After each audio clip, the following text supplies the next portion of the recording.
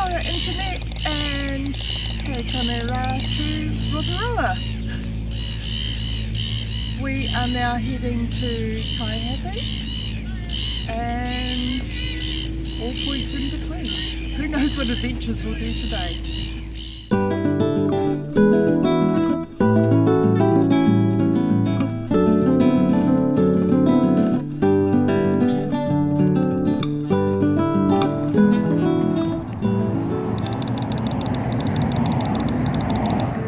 Where are we and why?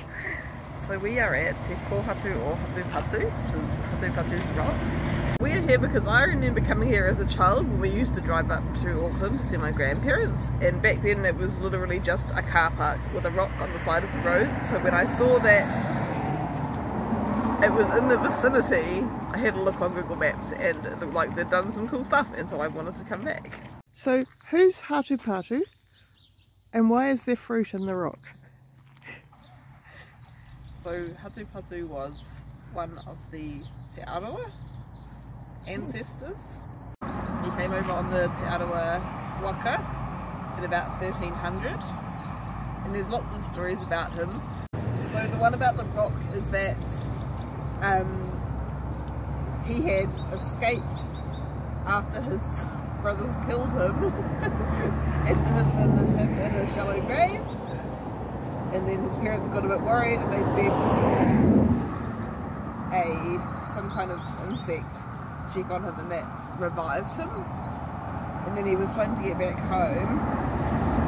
He came across a woman whose name I have forgotten right now, so you're going to have to put it in post-production, who was an expert cloak weaver. And he stayed with her for a little bit. He stole some of her cloaks, and she had a whole lot of pet birds and lizards, and he had sealed them up so they wouldn't escape. But one of them got out. I think it was a riroriro. And so the riroriro warned the women, and she came and was following him, and he found this cool rock here, and he hid inside of it, and he closed it around him using a karakia. And once he was pretty sure she had gone, he opened it up again, and then he was going back to where we've come from, to Rotorua.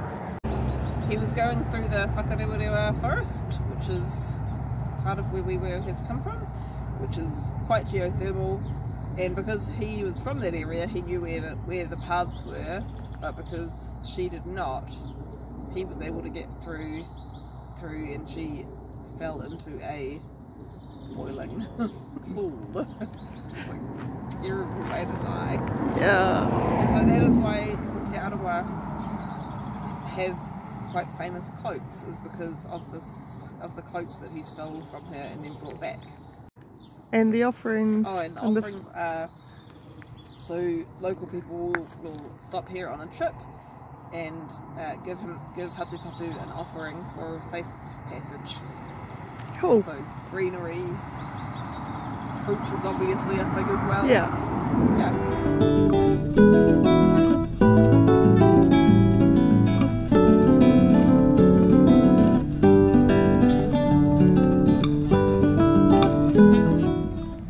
This is the lava glass sculpture gardens.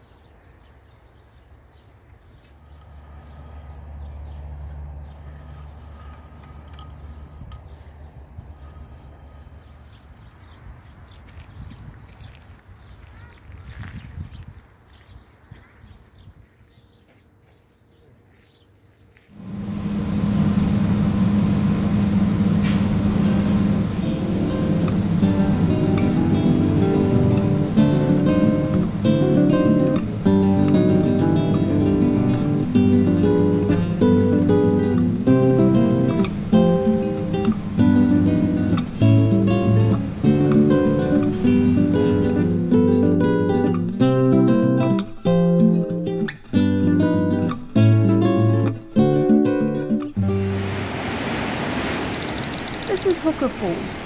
It might not seem a particularly impressive waterfall in terms of height, but the sheer volume and force of the water being pushed through this narrow channel by the huge weight of Lake Taupo behind it is incredibly impressive.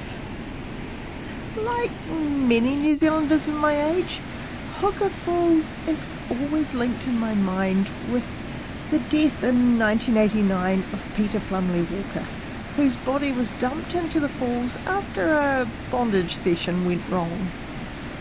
Plumley Walker's death was eventually ruled accidental, but first there was a murder case. That was the stuff of tabloid editors' dreams, because it featured prostitution, a teenage dominatrix, BDSM. Yeah, you get the picture. When I saw we were passing near Hooker Falls, I said we had to stop, just because of those stories. But I'm so glad we did, because this is so impressive. You cannot imagine the force of it until you're here seeing it in person. The water is just moving so fast and there's so much of it. No wonder it seemed like a good place to dump a body.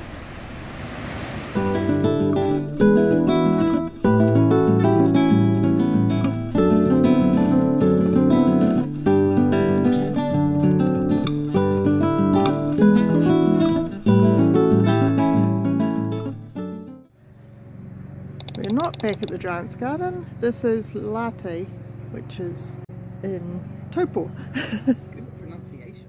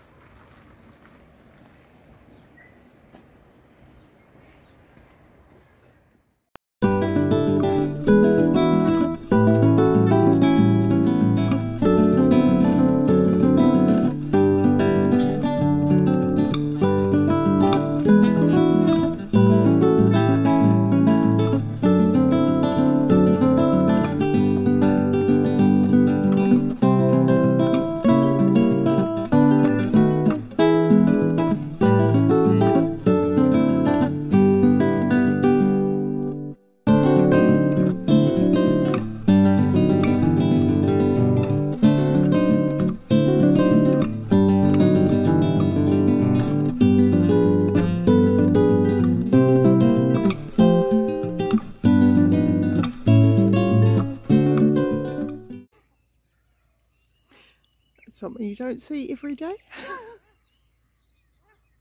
We thought it might be floods from the recent rains, but apparently it was flooded quite some time ago, and the farmer was struggling with his insurance company to get a payout for it.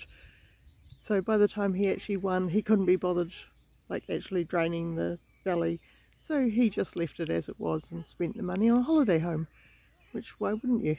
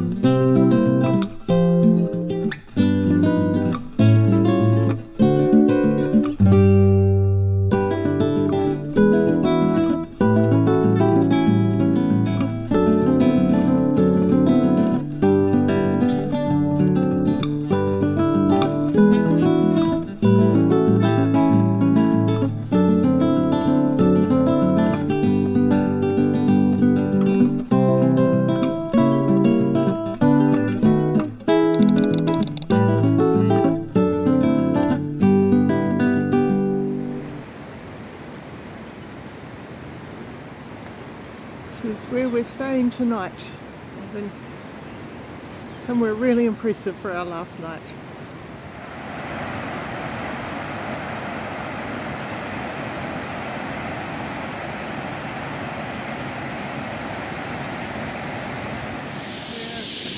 and have a dinner, which we don't know what it's going to be, but apparently it's all cooked out of the gardens here, so it's going to be special. And then the sparkle's free after dinner, so you know. Kia ora internet. We're in River Valley near Taihape, and this is where we spent the night last night at a lovely little lodge at the end of a very long series of increasingly small country roads and then a very, very, very long driveway. We are literally in the middle of nowhere, and we had a fantastic dinner last night that was a farm to table, you know, the chef decides what you're going to eat type thing. It was so good.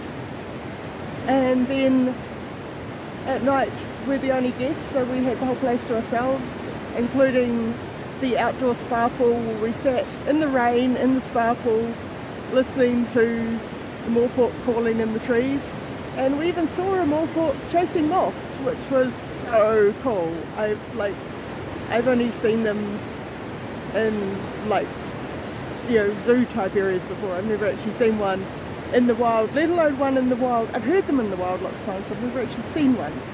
And I've definitely never seen one hunting. That was so amazing. And the moths were flying around our heads because we were by the light, so the moorpork was like coming in right over our heads trying to get the moths. It was a very exciting time. It was a great night. So we're going to have breakfast, to have a little look around here, and then it's back to Wellington.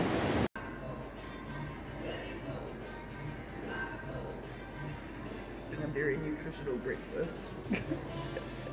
But does it taste good? Mm-hmm.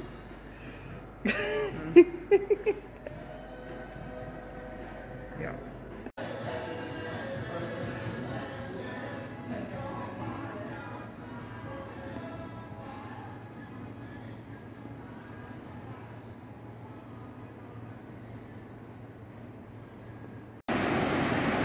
This is the Rangatiki River, possibly. I don't think it has the same name here though, but it is the Rangatiki further down, I think.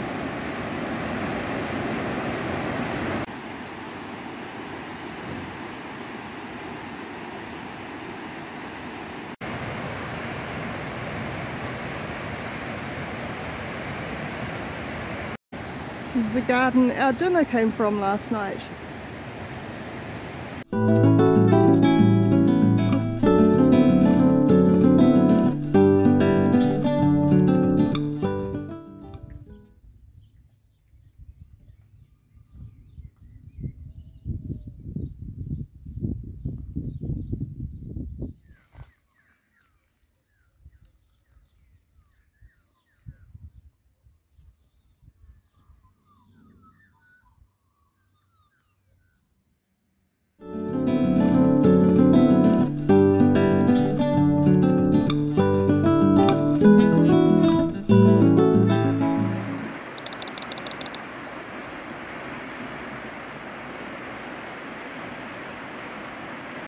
Down to the water, eh? It's amazing! Yeah.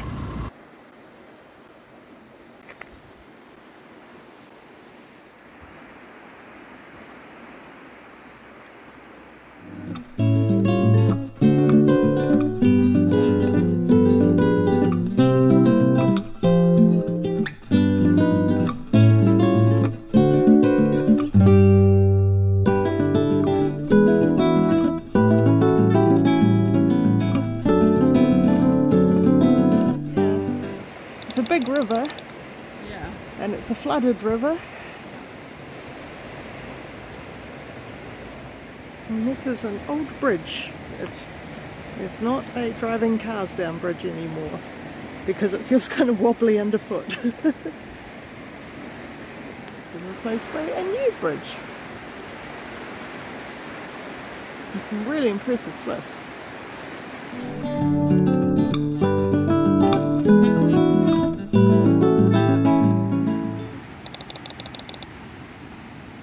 These cliffs are called the Ruahine Dress Circle because the early European settlers thought it looked like the dress circle in an opera.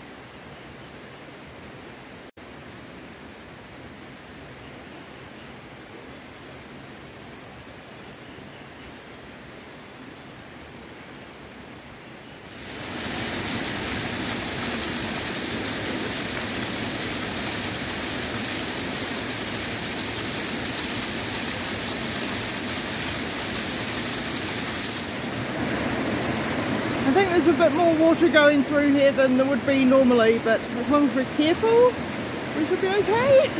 I mean, we shouldn't have to go too far into the Yeah, glowworms, yeah. right? Exactly. We decided in the end the water was too high to safely go into the caves, so we only made it to the entrance. So we didn't get to see the glowworms, but the little bit of the cave we did get to see looked really nice. I bet it would be amazing in good weather.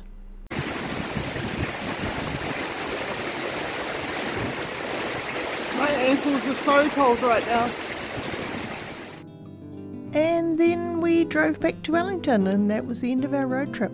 There'll be more videos to come of particular highlights along the way, but this is the last of the vloggy type videos for this road trip. I hope you enjoyed coming along on our little adventure. Don't forget to do all those nice internety things like liking and subscribing and leave a comment, and I will see you next time. Ka kite anō, internet. We are here because I remember coming up here when I was a child.